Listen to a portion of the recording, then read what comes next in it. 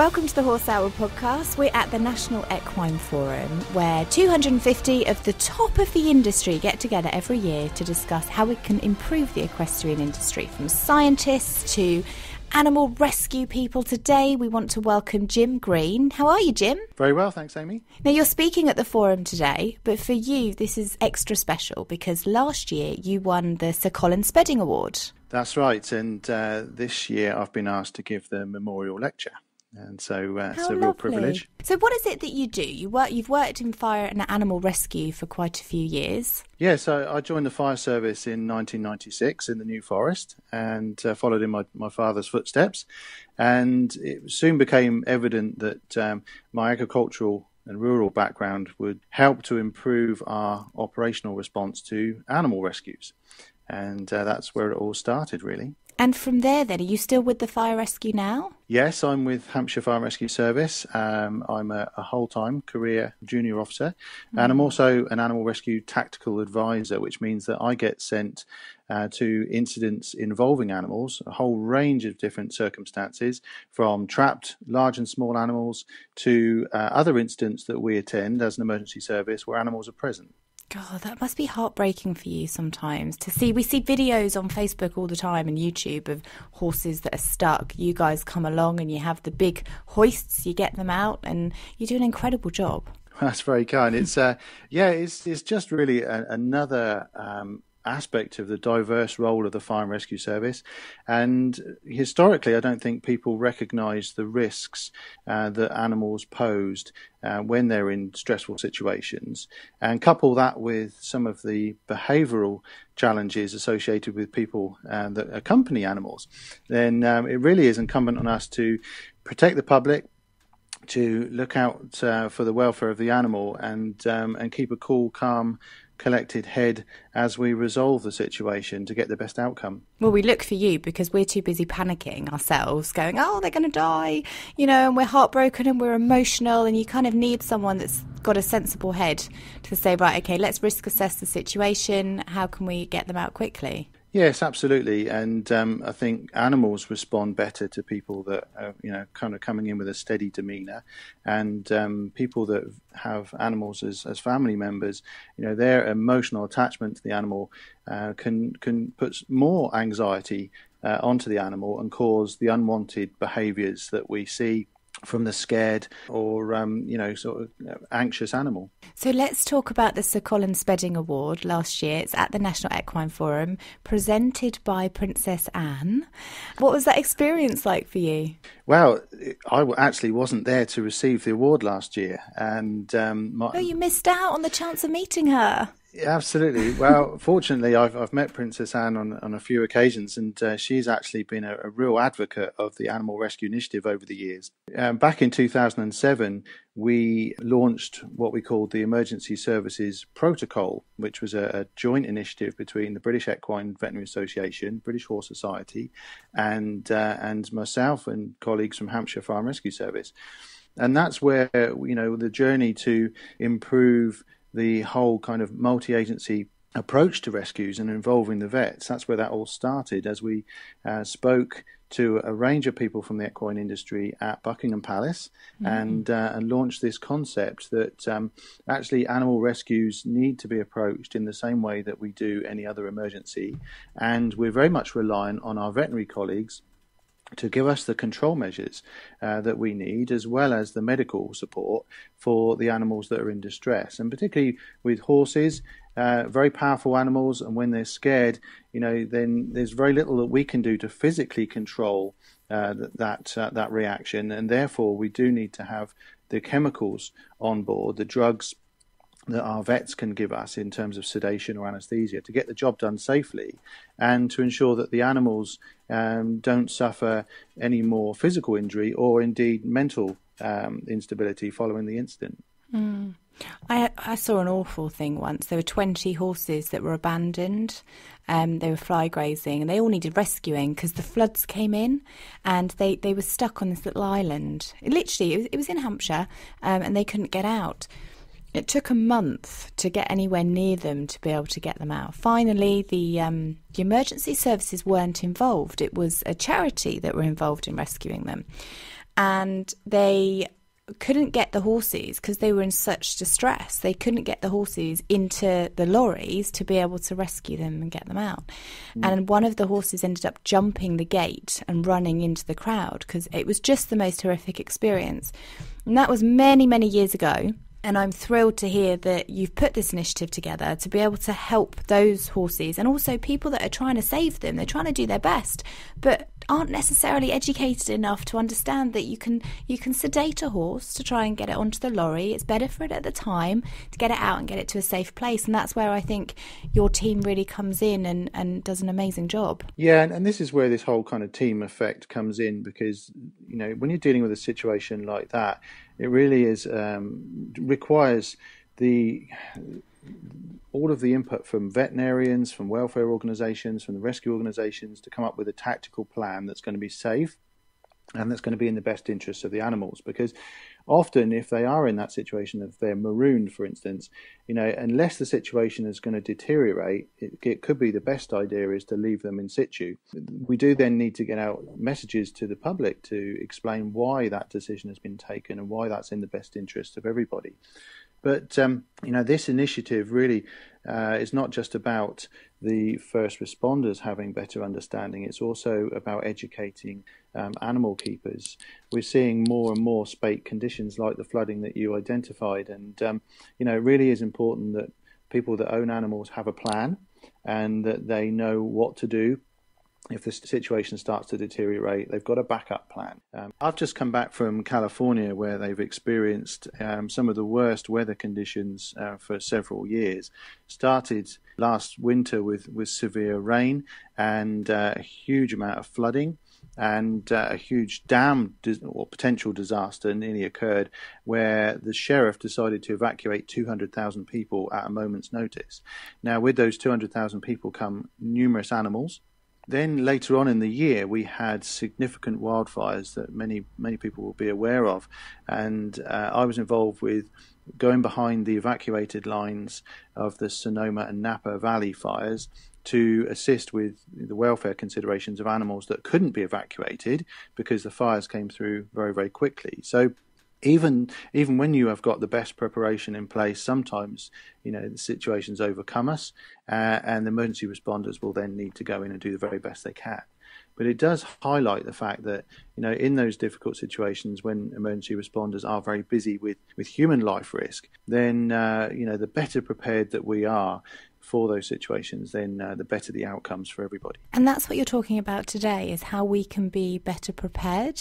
Yes, I'm going to really talk about how the Animal Initiative has come about, some of the drivers for change, and where we are now.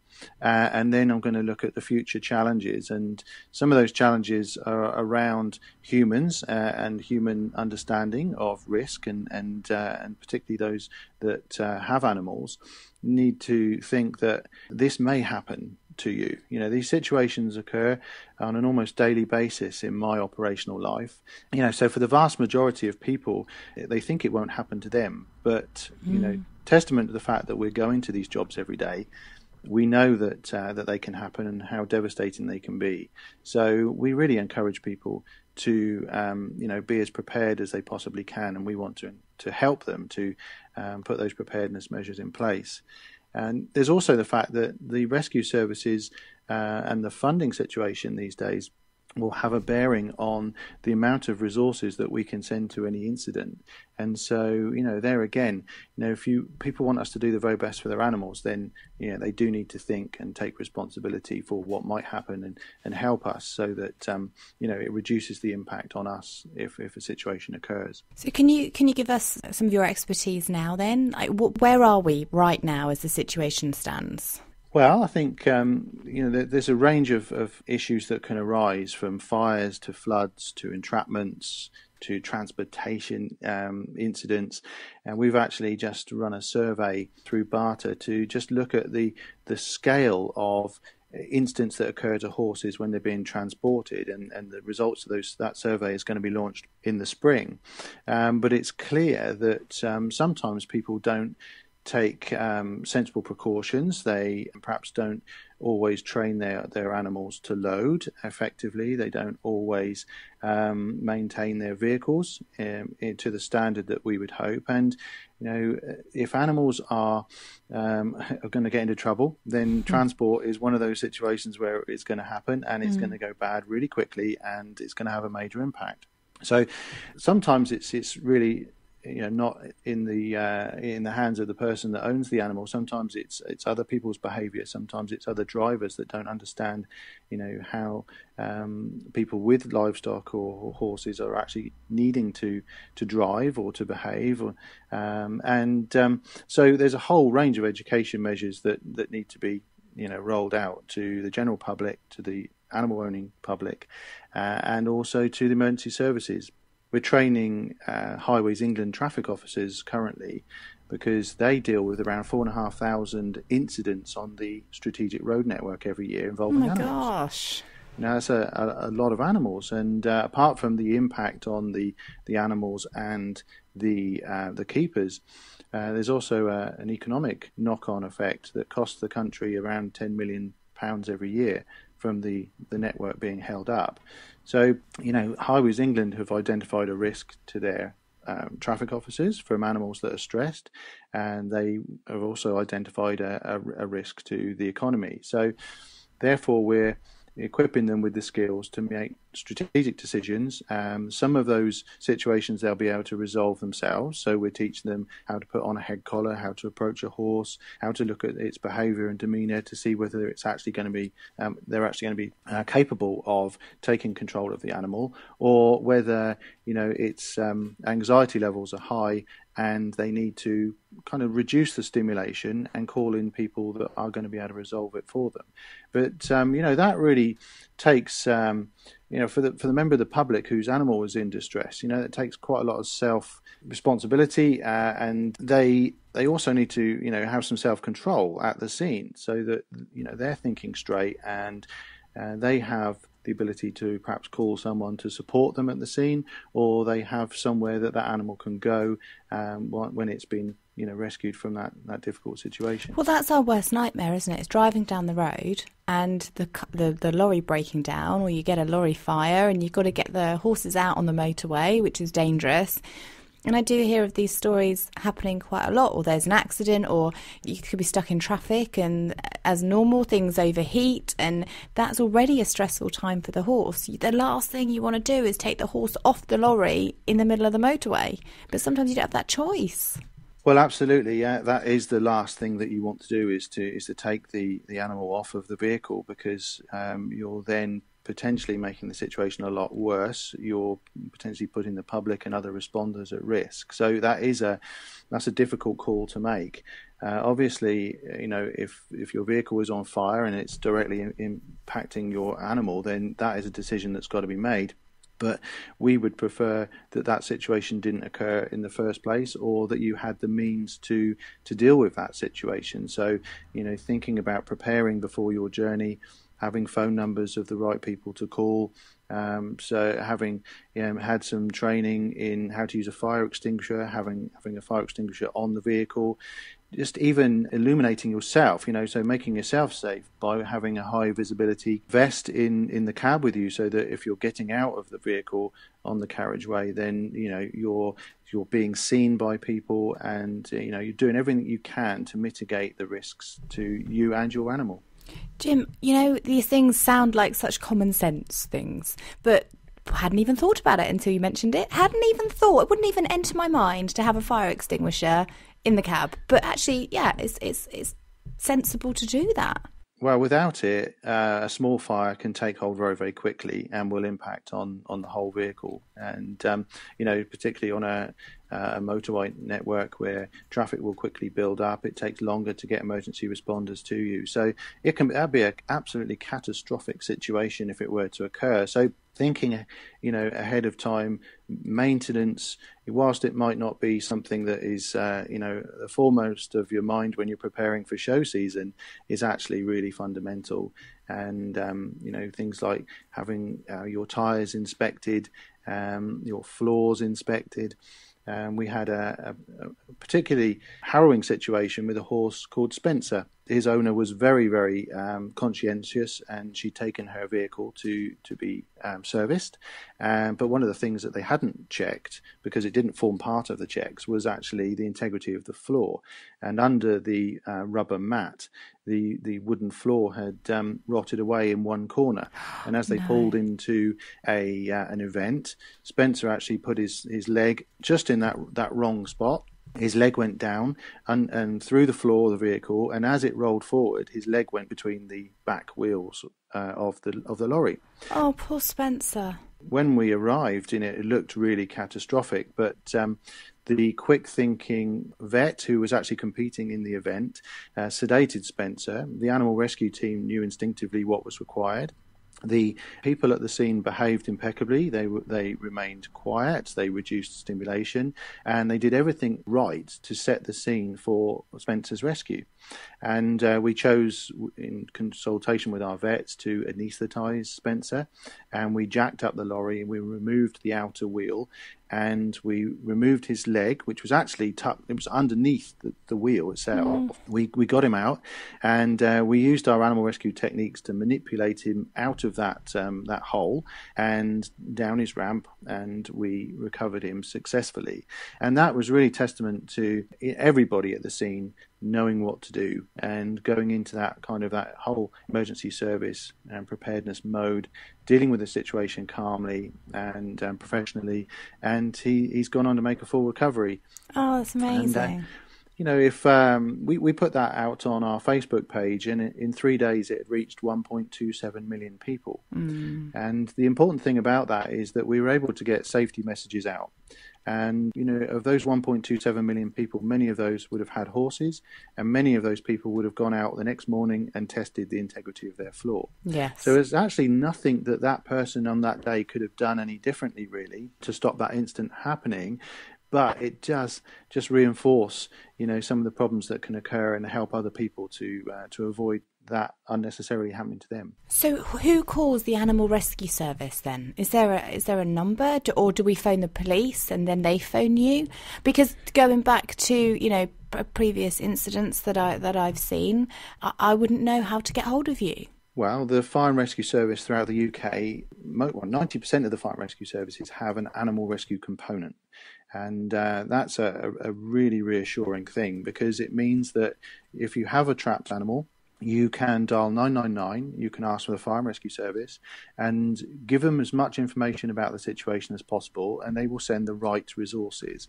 So in our county, we have 2 animal rescue vehicles, and we have 4 fire stations that are trained in animal rescue techniques, and then all of the other fire stations are trained to know the needs of an incident that has an animal involved.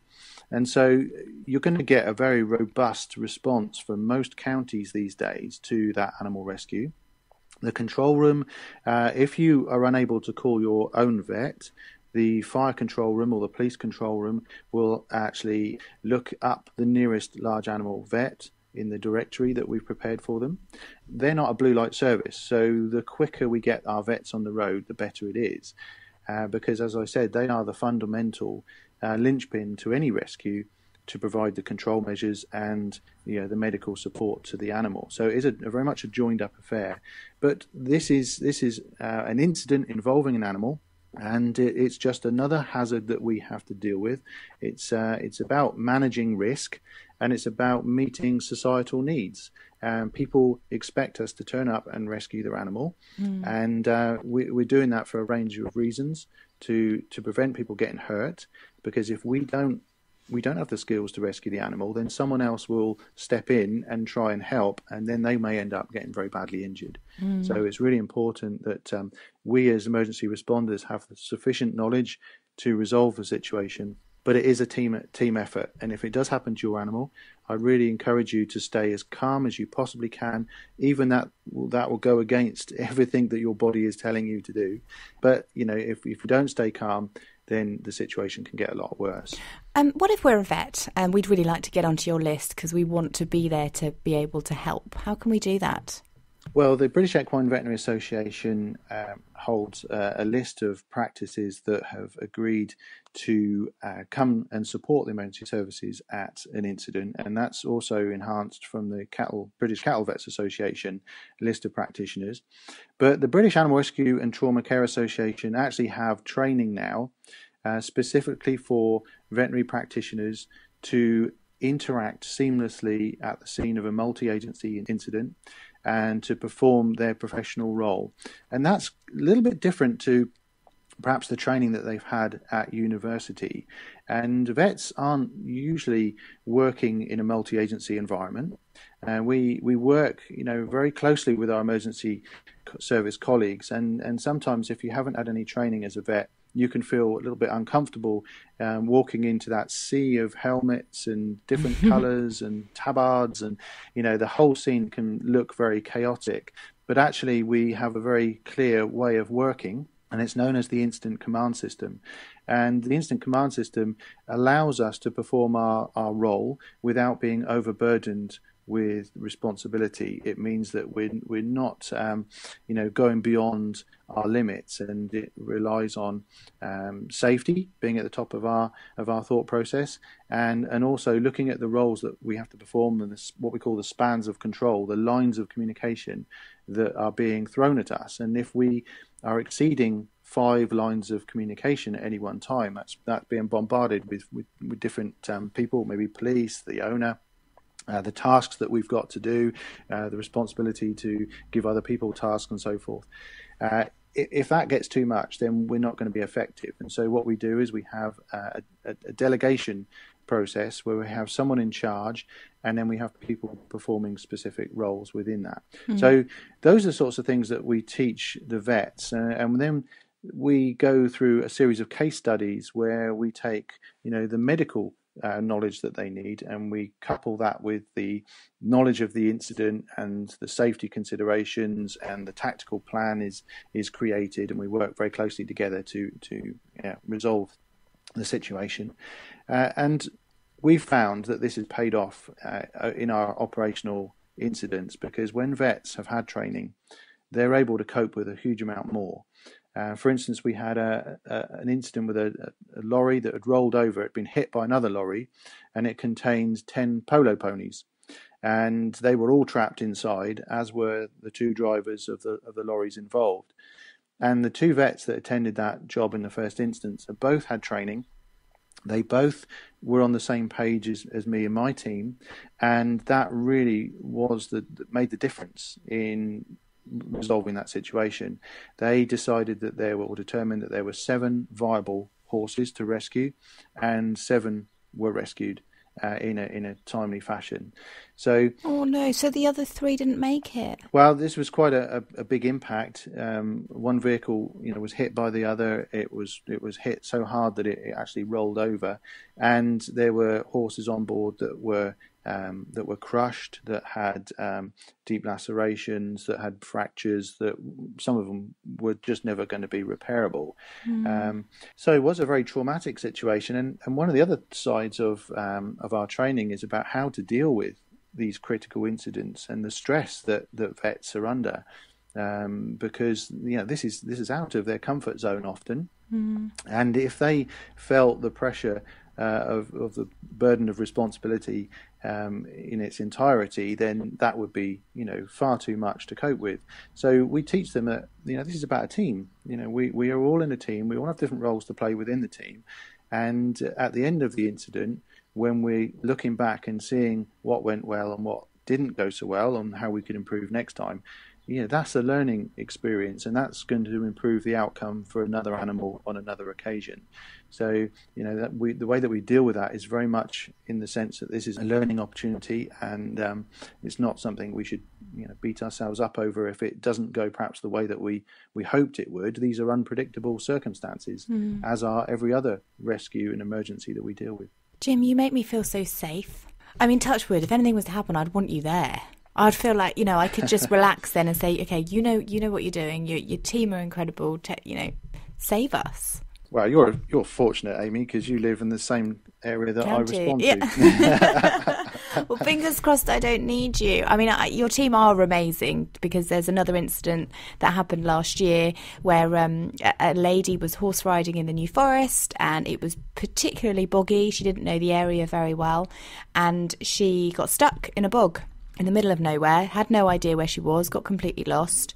And your team were out there within minutes. I mean, it was the fire brigade were there, the New Forest, what do they call them? The Agisters were there? The Agisters were there. And I was riding at the time. And actually, it was my first time riding since my accident myself, where I'd fallen off and had a head injury. Right. And so I went out for this nice, quiet little ride with my friend. And police came up and said, we're looking for this lady. We can't find her. You're on horseback. Can you go out there and see? So we went cantering around the forest, found the lady, bumped into your fire crew, who were incredible. I mean, from the word go, from the minute that they got there, they were brilliant with our horses. We felt part of the team. They sent us out in one direction. They had search crews going out in another direction. We all had mobile numbers. We were all talking to each other, showing the areas that we'd covered, and we found her, and she was fine. I was so impressed with your whole team and how they worked together. And I think unless you've been through that experience or witnessed that experience, you can never imagine how much goes into it, like the preparation you were saying earlier, and how I came away thinking, I really trust you completely. You know, I'm never going to worry again. Well, that's very reassuring to hear, and I hope that's the experience of people around the country. What we've done with animal rescue really is we've proceduralized it, and we've taken something which often was a very chaotic situation where we were making it up as we went along, as was the case in the old days. And we've taken that and we've actually put procedures against it. We've trained hard. We train regularly to deal with these situations now, just like any other incident that we might attend as a fire and rescue service. And we take a lot of pride in being able to do that professionally. We take a lot of pride in working with our veterinary partners. And as I say, every day is a learning experience. This is not one of those situations which is an ABC science. You know, fire follows the law of physics, and we can pretty much guarantee what's going to happen if we apply a scientific approach to it. But animals are unpredictable, and they also pose a significant risk to us if we get it wrong. So, you know, this is one of the most difficult situations that a firefighter will deal with. And that's why we're so I suppose, cautious when it comes to the safety side of an animal rescue. You know, we want to do things in the best possible way and to have the best possible outcomes. And so, you know, that really is where we've moved to over the last few years. We've gone from a situation where how do we get the heavy thing out of the bog, to now the approach is how do we provide a casualty-centred rescue so that we get that animal out in the best possible way, with the best possible care, and ultimately return it to its owner and have the best outcomes possible. So we've talked. I mean, obviously, it's great that that you can help us, but ultimately, we'd like to cut down the amount of accidents, which is where your prevention comes in. So, do you have checklists or things that maybe you could provide us that we can say, right, okay, we'll check everything on our lorries, make sure the tyres, make sure the flooring's okay. When it comes to flooding, how can we protect our fields from flooding, and what do we do in those situations, so that actually we've got like a document that we can read over and go back to if we need it? Well, I think the key thing is working with our partners to identify, where education is going to help people. And the NFU did a campaign in 2016, Horsebox Safety Week, with the British Horse Society, and there was some really good material that came out of that for how to deal with situations when they go wrong, how to prepare so that it doesn't go wrong. And one of the films I was talking about what to do, if the emergency does happen. So they're all on YouTube. They're a really good resource. And, we're working with our other partners constantly to reinforce safety messages. Barter sits on the Highways England National Towing Group, for instance. So we know that there's a significant number of incidents that happen with transportation. So we're trying to look at all the ways that we can actually get our messages out to people. We did a campaign on fire safety with the British Horse Society. We ran a safety conference for them couple of years ago, and those materials are available to people should they wish to exploit that, because often some very simple things that people can do will go a long way to stopping situations occurring. And fire safety, from a fire service perspective, obviously is a big deal. Fires in rural areas can be catastrophic. They can escalate very, very quickly. We're often surrounded by flammable materials, and so historically, fire safety law hasn't really affected people in agriculture, and therefore there isn't this kind of ingrained understanding and passion to make sure that fire safety is at the top of the agenda. But it can actually be devastating to lives and livelihoods. So again, that's another area that we're working with our partners in the BHS and trying to improve people's understanding and to see how some very simple things can go a long way. So how can we follow you on Facebook, on Twitter, where we can actually see these bits of advice? Well, yes, we have a Facebook page and the British Animal Rescue and Trauma Care Association. And there's also another one that people might like to look at, which is the Friends of the Hampshire Animal Rescue Team. So that's following the my firefighters in Hampshire as they tackle various things, and looking around the country and really showcasing the work of other fire rescue services that are doing some great work. We just happen to have been at the forefront of this, but this is a journey that everybody's on. And I'm so proud that 90% of the UK Fire and Rescue Service has an animal rescue component. I really hope that we can encourage our other emergency responders to take advantage of training. The Horse Trust we're working with to develop standards in equine handling and psychology. So they've been working with us to do the Highways England training. They also train police officers and fire officers from around the country. So working with our partners, this is a growing initiative, and yes, we really do value people's support. BARTA is a community interest company. It's a not-for-profit, something that I set up with my colleague Professor Josh Slater from the Royal Veterinary College back in 2012, and we really do need people's support to keep the momentum up, to provide valuable resources for everybody. And and just to learn from each other. Having come back from California, I have a huge number now of contacts in other countries that have, are on a similar journey, and we can learn from them and we can support them as well.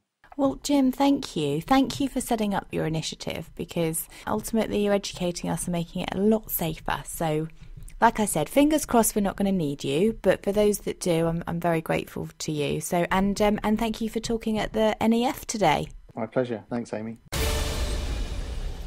Thanks so much for listening. I hope you enjoyed this episode. You can catch all the podcasts from the National Equine Forum on their website.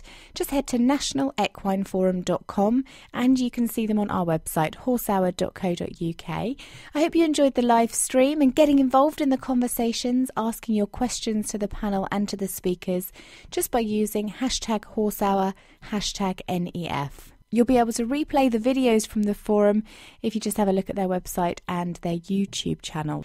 Now, this event wouldn't be possible without the friends of the forum. Our corporate friends are the Blue Cross, Dodson and Horrell, the Donkey Sanctuary, Hadlow College, New Shule and SEIB insurance brokers. Along with individual friends, thank you so much to everybody that takes part in the National Equine Forum and organising it and making sure it's super successful every single year. We'd also like to say thank you to the forum sponsors: BETA, British Equine Veterinary Association, the British Horse Society, Bransby Horses, the Jeffreys Scholarship Trust, Bedmax, HBLB, Red Wings, Weatherbees, the World Horse Welfare, the Horse Trust, BHA, which is the British Horse Racing Authority, the British Equestrian Federation, and our great supporters, Bully Davy, Craig Payne, NFU Mutual, and we're proud to be supporters of the forum too. Really looking forward to next year. Already there's a date set. It will be the 27th National Equine Forum, and it takes place Thursday the 7th of March 2019. I can't believe we're talking about that already. So pop that in your diary, 7th of March next year. So I hope you enjoyed this year's National Equine Forum. I'll speak to you soon.